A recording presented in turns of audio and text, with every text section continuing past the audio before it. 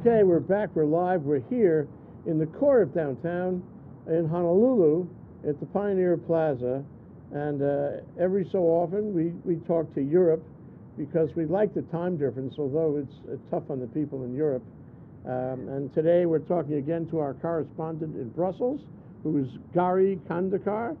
She's with FRIDE, which is a think tank in Europe, with its principal office in Madrid and another office in Brussels, and she is in the Brussels office, and she covers, what do you cover, Guari, exactly?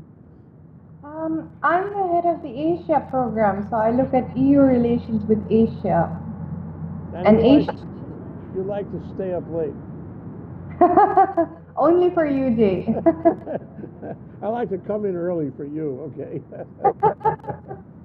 So Guari and I were corresponding about what we're going to do on this show, and let's call this ThinkTech Talks West of Asia.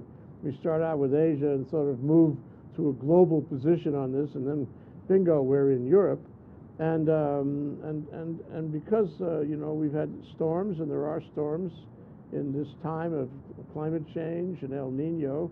We're calling this show Storms of Another Kind, because it occurs to both Guari and me that there are a lot of storms in the world. And we want to sort of get a, what do you want to call it, a differential, an arbitrage, if you will, in how people feel in Europe and India, I suppose, because Guari just came back from India, and how they feel in the U.S., sort of expand our consciousness about the reaction around the world to some of these headlines. And I guess we have a bunch of headlines because there are a lot of storms in the world these days. Let me just take one that comes to mind first, and that is ISIS in the Middle East. ISIS in this country, it's on CNN, it's on cable all the time. People are very afraid. They're afraid of the ISIS guys coming across the Mexican border. They're afraid of the ISIS guys going into points that you wouldn't expect, like Lebanon, for example. They're afraid of the notion that the ISIS guys are actually recruited in Britain and other parts of Europe, and they're afraid of the brutality. And nobody fully understands. You know, it's like the redcoats and the revolutionaries back in the American Revolutionary War. The redcoats were playing on formal rules, and the revolutionaries didn't have so many rules. And now we find the ultimate extension of that. ISIS has no rules. The only rule is to take territory, terrify people, and so on. And anyway, point is that a lot of people in this country are very concerned about it and where it's going to wind up. I'm really curious how you feel about that, how FRIDE feels, if it has a feeling, and how the average European person feels about ISIS. Sure. So let me just start by saying that it's been somewhat of a seemingly apocalyptic summer, although nothing can deter the Europeans from their summer break. And in Brussels, everything was very quiet, all the officials were away. But still, there was this kind of gloom, you know, a dark cloud, like you say, over everything, given all the number of crises that we hear. ISIS is a big threat. I mean, as such, there is a lot of Islamophobia that's been growing around in Europe. Well, for good reasons, and well, it's not a good thing anyways, but there have been terrorist attacks that have been shown on TV that have struck the heart of Europe, in the UK, Madrid, Paris as well. And so people are really scared of what Islamic terrorism could bring. Now, ISIS taking over vast swathes of Iraq and Syria is something quite incredible. They're quite well resourced, and they have a very different, more cruel ideology than even Al-Qaeda. So they're a group apart. And you're right, there are so many Europeans that have joined ISIS, mainly the young Muslims in Europe that get radicalized and have traveled to Iraq via Turkey or to Syria via Turkey. and then participate in jihad. And this also includes, and you might be surprised, young girls who go to Iraq and get married to ISIS fighters. So people on the street even are quite aware of the risk. What is the process of the radicalism? And that is kind of interesting. You know, Europe is a first world place. Europe, you can have a nice life, you can get a job and an apartment, and even buy a car. Forgive me for that. And you know, why would you want to become radical with all those great opportunities hanging on the tree around you, and put yourself in harm's way?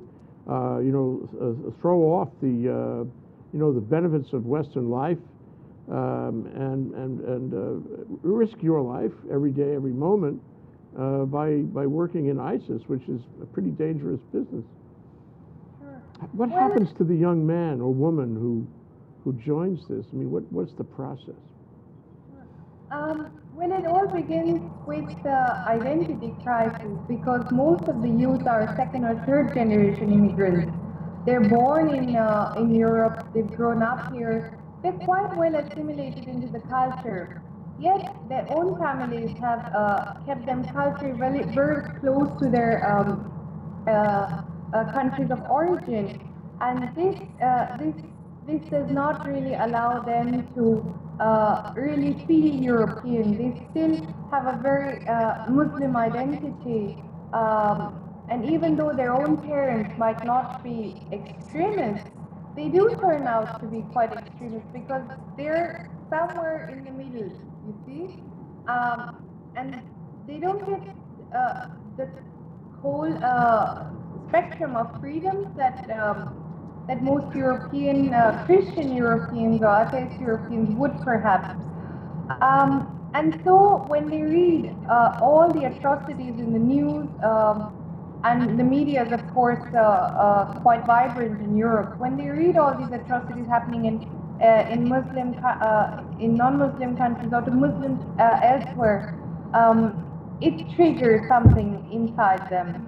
And most of the radicalization that's been taking place has happened in mosques, in madrasas, where these young Muslims have gone to study. And it really doesn't matter on the amount of education you had, or your background. You might come from a very rich family. The most recent case was of a 20-year-old, very brilliant girl, a Scottish girl, who studied in a private school even, which is quite expensive.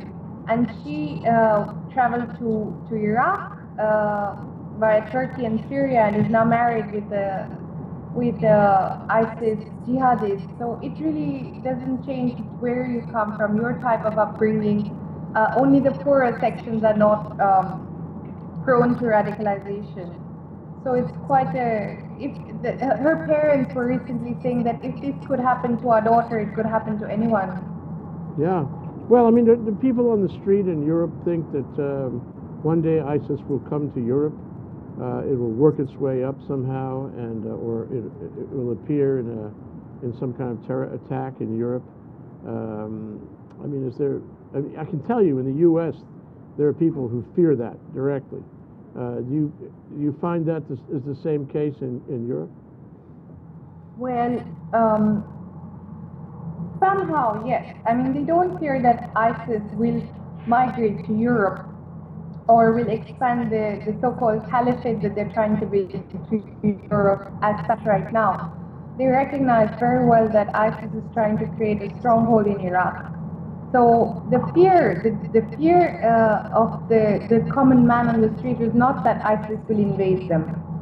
That said, there is a fear of returning jihadists, and countries like the UK, France, Germany even are taking this very seriously, because there are jihadist fighters or radicalized youth from these countries who have flown to join ISIS, and they're now coming back, and they would try to lead their lives as they did, or try to make plans to carry out bomb attacks. It's not known. So what the UK has done of recent is that they would deport the returning jihadists. They would take away their British passports, but that only applies to those having double nationality. Mm-hmm. Well, what about the countries in Europe? Are they? Do you think they're on a path to action? I mean, there's been a fair amount of discussion here about whether President Barack Obama is on a path to action. I mean, when he was asked a week ago what his plan was on ISIS, he said he hadn't formulated a plan yet, which led a lot of people to criticize him for not having a plan. But this is a hard thing to plan, and I wonder what kind of reaction you get in Europe, and I wonder if the leaders of state and the people who comment on the policies of the leaders of state are saying that Europe should act by itself, that it should join in this bombing campaign and the drone campaign. It should take other affirmative action. There should be a coalition of some kind. Are the European powers on a path to taking affirmative action about ISIS? Well, actually today there was a NATO summit. NATO is the North Atlantic Treaty Organization, and the summit took place in Wales. And NATO had the ISIS question very high on the agenda. It dominated most of the proceedings today.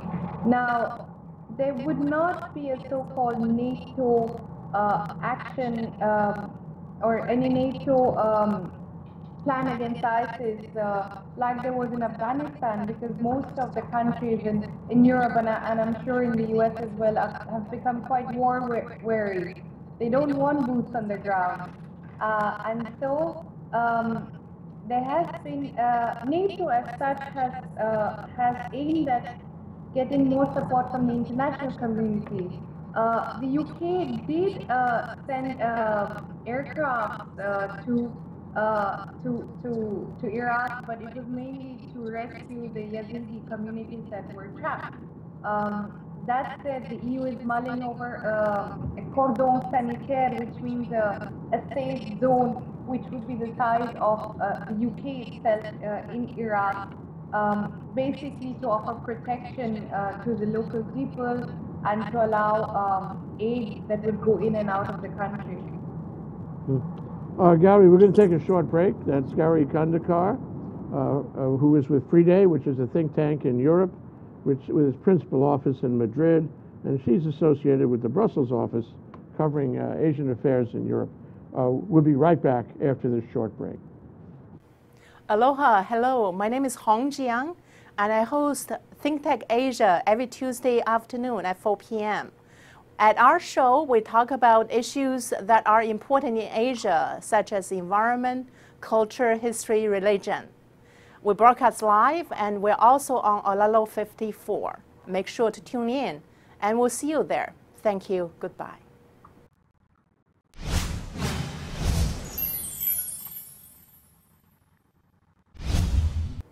Aloha, hello. My name is Hong Jiang, and I host ThinkTech Asia every Tuesday afternoon at 4 p.m. At our show, we talk about issues that are important in Asia, such as environment, culture, history, religion. We broadcast live, and we're also on Olelo 54. Make sure to tune in, and we'll see you there. Thank you. Goodbye.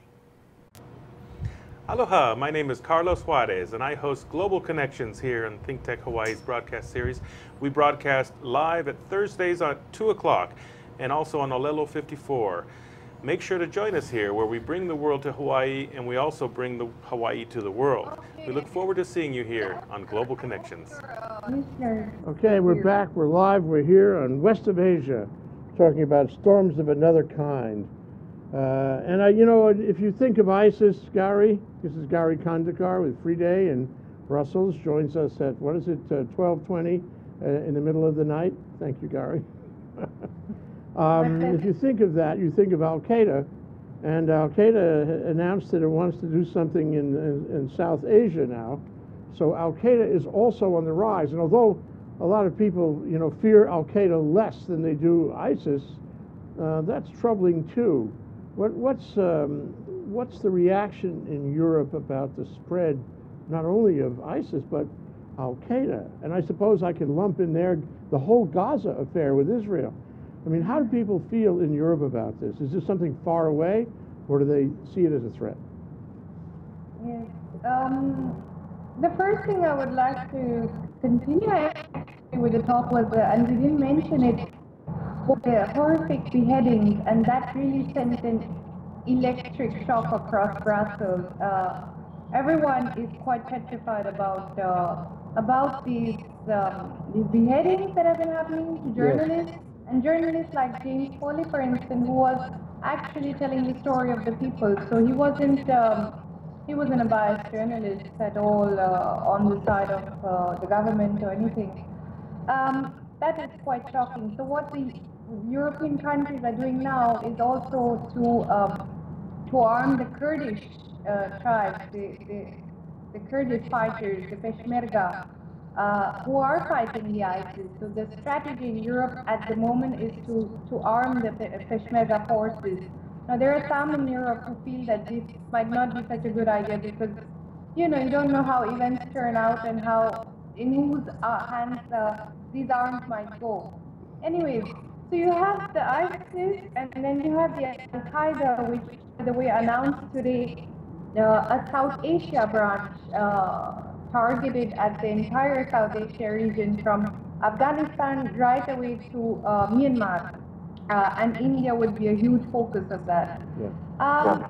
And now you have these two Islamic terrorist organizations, and at the same time, you have the Gaza conflict. So people in Europe, although they make a difference, the local person on the street, the locals see that, yes, on the one hand, there is a Muslim community that is crying for help, but on the other hand, they're also killing. So how do you weigh these two? Of course, the Gaza attacks have been quite painful to see, and but I mean, most in Europe have also understood the problem that Israel faces, even though it does not lose many lives as those in Gaza do, unfortunately. But Israel does face the threat of Hamas.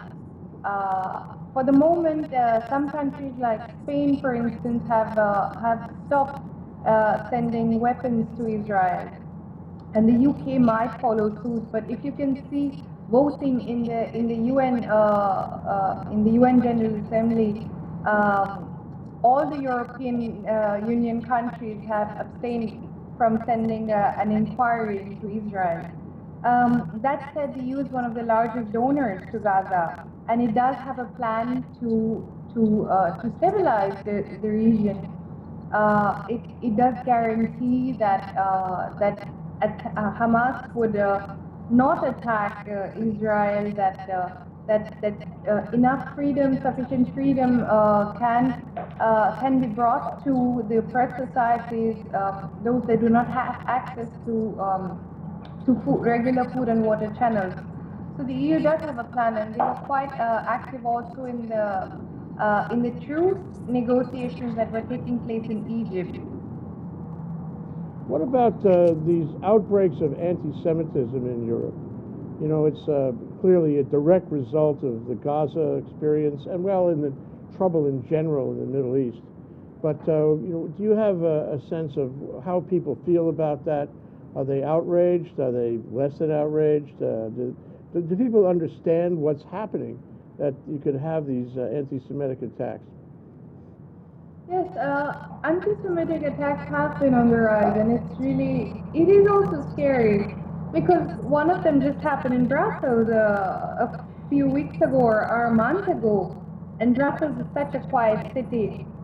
Now, people tend to mix up countries with religious communities, which I really think is an error, but this is my personal opinion.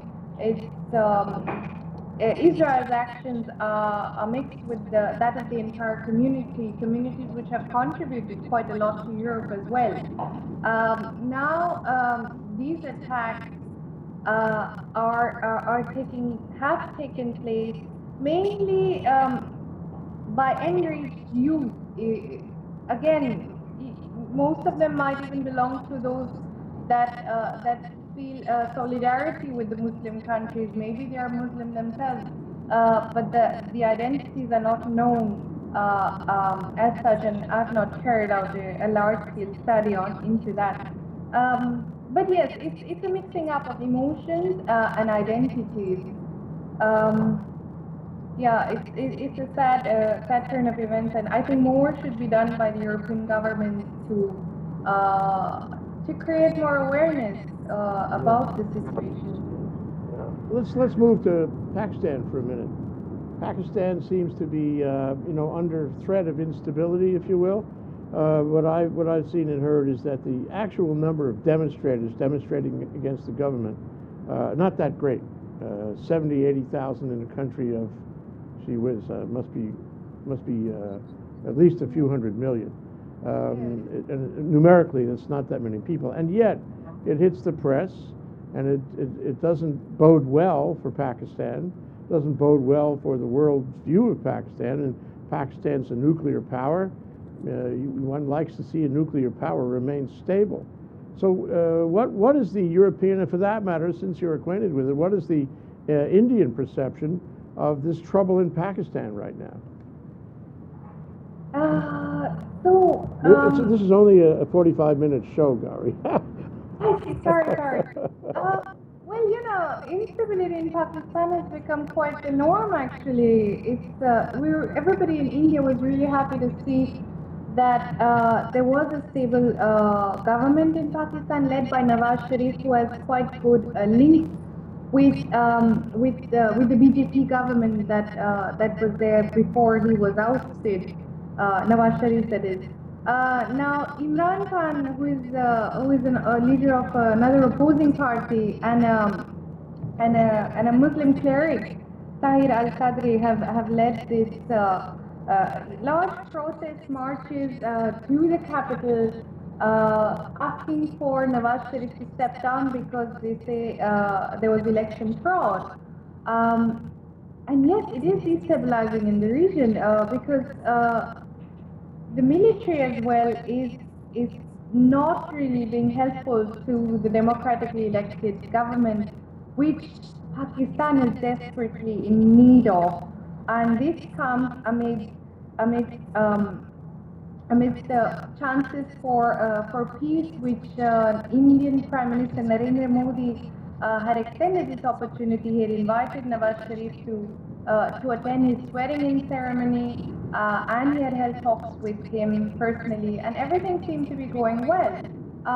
Now, the second problem arises, and this is quite big as well, is that Al-Qaeda, led by Ayman al-Zawahiri, who succeeded Osama bin Laden, he announced the creation of a South Asia branch of Al-Qaeda that would target South Asia, that would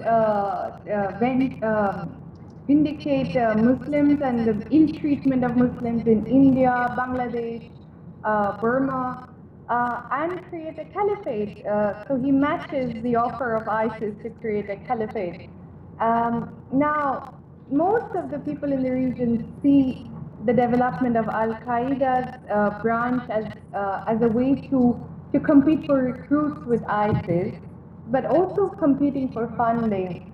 And if Al-Qaeda would emerge as a strong, or Al-Qaeda's South Asia branch would emerge as a strong unit, I think it would spell disaster for Pakistan, especially given that it's a nuclear-armed country. Yeah. Well, that's interesting. The thought that Al-Qaeda is kind of taking aggressive steps to build up its constituency in competition as a result of the success of ISIS. That's really interesting. They're two competing caliphates. and Al-Qaeda wants to catch up to ISIS. It feels outclassed by ISIS. I'm sorry to make a joke about it, but it is kind of humorous when you look at it as the two competing caliphates. It's true. I was hearing, I listen to Jon Stewart quite often, and I quite like him. And what he said was actually true that ISIS was literally kicked out of Al Qaeda because Al Qaeda thought they were too violent. And it's true. It's a splinter organization. Although that said, Al Qaeda has, thanks to U.S. effort, has become so weak at the moment. Yeah. They're really weakened, and they do also compete with a number of terrorist groups in South Asia. So India has its own, palette of terrorist groups to deal with, and Al Qaeda just adds another one. Yeah. So. Well, you know what it sounds like? It sounds like a big vacuum where there's no Western power, including the United States, willing to step in, get on the ground, and do something. I don't think anybody's impressed with the drones and bombing, although that can certainly wreak havoc in a given area. I think what we have, and I'd be interested in your reaction, as a sort of perception of the European reaction. What we have is a vacuum where these competing caliphates are stepping into a vacuum with little or no prospect of being stopped. There's nobody going to stand there and say you can't do that. So they feel emboldened to do what they want. And I wonder what people's thought is about that. Are people in Europe waiting for the United States to solve this problem? Or are they given up on that possibility? Well, Europe has always followed the lead of the US, so there's nothing surprising about that. I don't think the EU or European countries would do anything unilaterally without consulting the US, so that's quite the case. What's really funny is that everybody miscalculated Assad, the Assad regime in Syria, and somehow there's a feeling that Assad is vindicated because now everybody's rallying to fight Assad's enemies. This problem might just be too big enough for the West, Europe and the US together.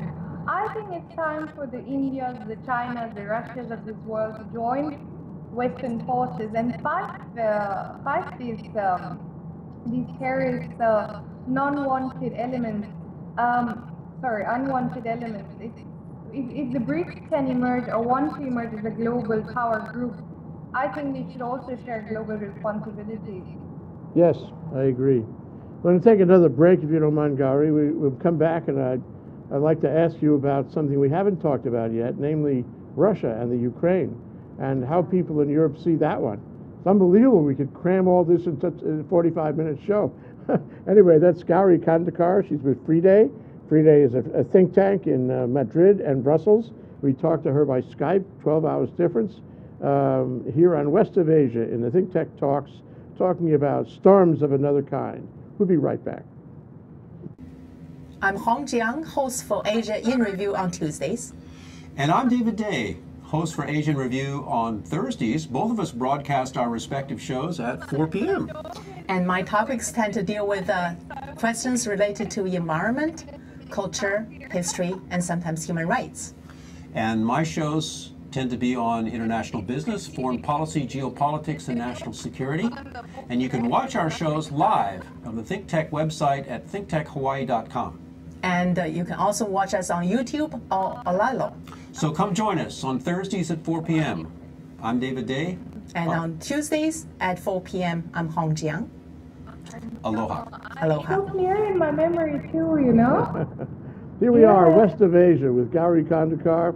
She's with FRIDE, F-R-I-D-E, which is a think tank in Madrid and Brussels, and kind enough to join us even late at night in Brussels to talk about the European view of storms of another kind happening in a troubled world. Where we left it, Guari, was something we hadn't talked about, namely the Ukraine. Yes. Western Europe's not that far from the Ukraine. When you're talking about something in Syria, that's pretty distant, I guess. Yes. But the Ukraine is your doorstep. So how do people feel about that? They must be very threatened by what Russia's doing. Exactly true. People are more worried about Russia than they are about ISIS. To be quite honest.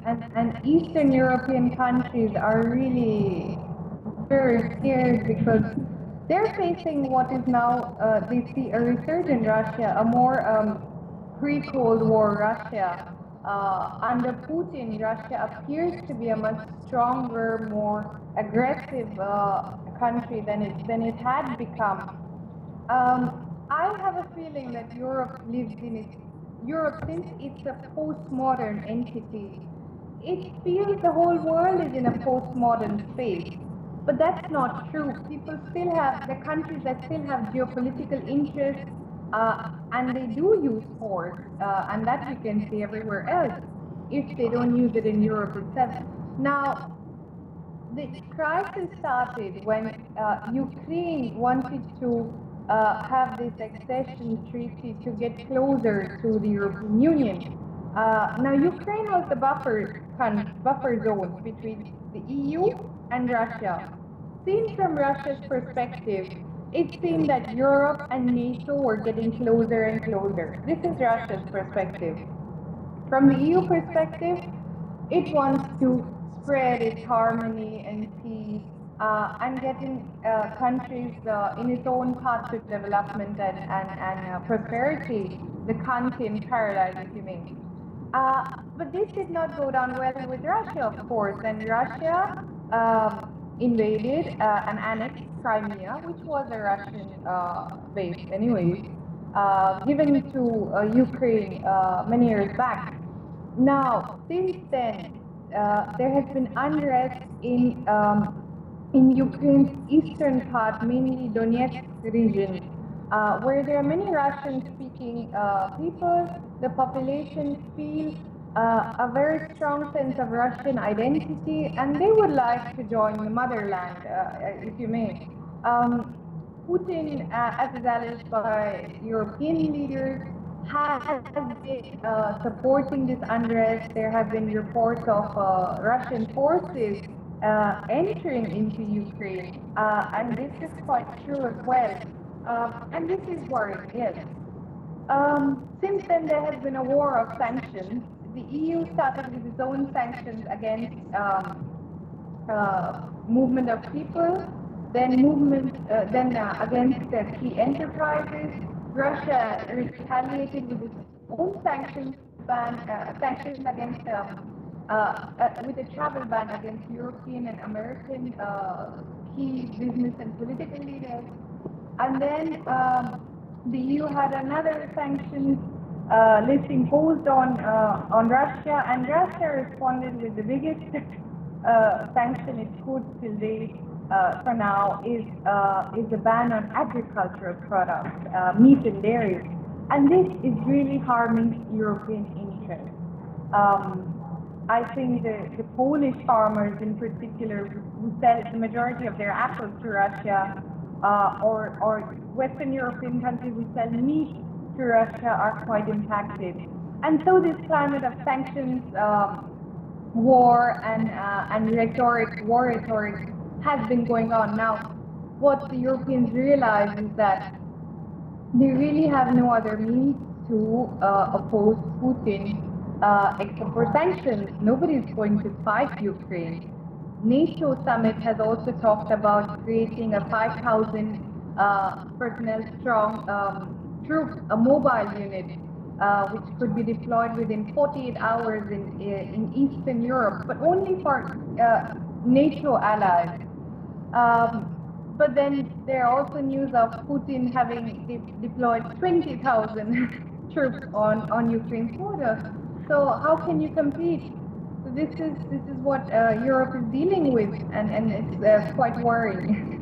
Yeah, well, you know, it's got all these pieces of history.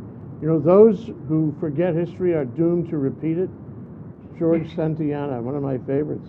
And there's all these elements of history. For example, back in the old days, I guess it was the communist days, the Russians did the same kind of thing, humanitarian trips into Ukraine, and it was really the Trojan horse, because at the end of the day, they took the place over.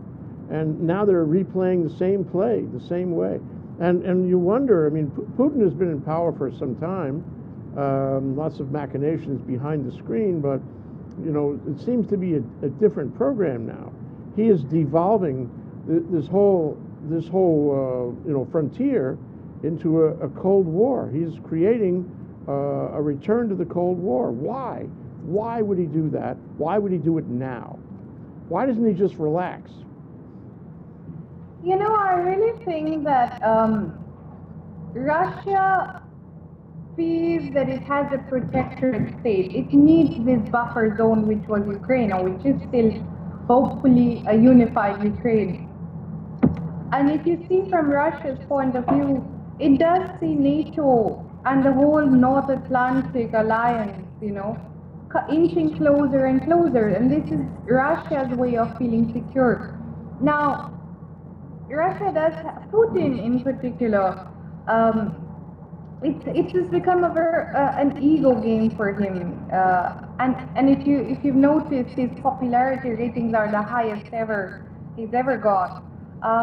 So it's become more of a prestige issue for him. He cannot back down, and the EU really made a mistake in opening up to Ukraine very quickly.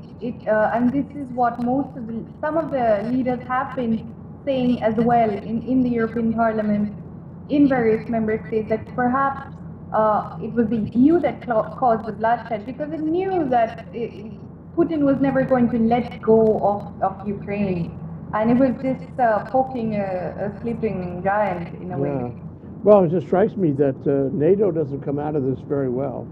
NATO comes out weak. And frankly, the U.S., which really has said it's not going to do anything about anything here, also comes out weak. And at the end of the day, it looks like, if you're aggressive and you play this kind of Cold War game, you can have what you want. This is not going to help world peace. But it's choosing a battle as well. Now, Putin is only fighting this battle, while the West is really concerned with Ebola, ISIS, Libya, Syria, the world affairs, bringing world peace, as a pageant would say. So it's right that NATO would not take on Ukraine's battles, because Ukraine is not a part of NATO.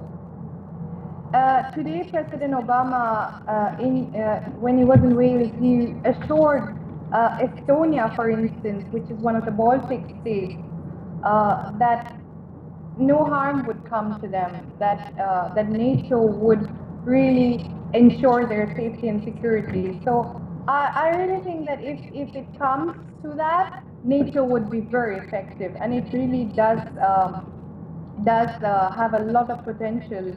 And I think even if it were to be Russia, NATO would really counter Russia if it came to a NATO member state. Mm-hmm. Okay, one last item before we run out of time, Guari. There are other items on the list, but I just want to deal with the Ebola outbreak in Africa. Lord knows Africa has had its troubles in the last few years, but this one is threatening to everyone. In a number of countries in Africa, and I wonder how people in Europe feel about the Ebola outbreak. Are they concerned for their own country and their own health, and B, are they moved to actually provide health assistance? Lord knows it's hard to go into an infected area when the healthcare providers themselves are at such great risk, which makes this so problematic. But what is the European view of the Ebola outbreak in Africa? Well, yes, people have been worried. Flights have been halted between Ebola-affected countries and Europe. I think Air France was the last one to not do it, but then it has. If you remember, there were some protests as well when an Ebola patient was brought to the UK for treatment. Now, the Spanish priest that caught Ebola in Liberia was brought to Madrid, and he was the first European to contract Ebola and be brought back to Europe, but he sadly passed away in Madrid. But the EU has been quite hands-on. It has committed almost 12 million euros which is about $15 million to support the affected countries, and it's been channeled to various health organizations. It has also deployed experts to the affected countries and allocated 2 mobile laboratories. Now, with the death toll that's increasing to 1,900 today, I really think it's a serious case, and I don't think Europe can remain protected or isolated for quite long if the crisis is not stemmed back in Africa, and they don't have the resources to deal with it. Yeah. Well, you know, Africa has a lot of travel with Asia. I'm sorry, with Africa, and the incubation period for Ebola is, I recall, 21 days. So you stand at a certain risk that you know, this contagion could reach Europe anytime. That's why I feel that we need to schedule another show in roughly 21 days, so we can check back and see what happened. You know, more on the same story. That's Guari Khandekar, our correspondent in Brussels. We'd love to talk to her.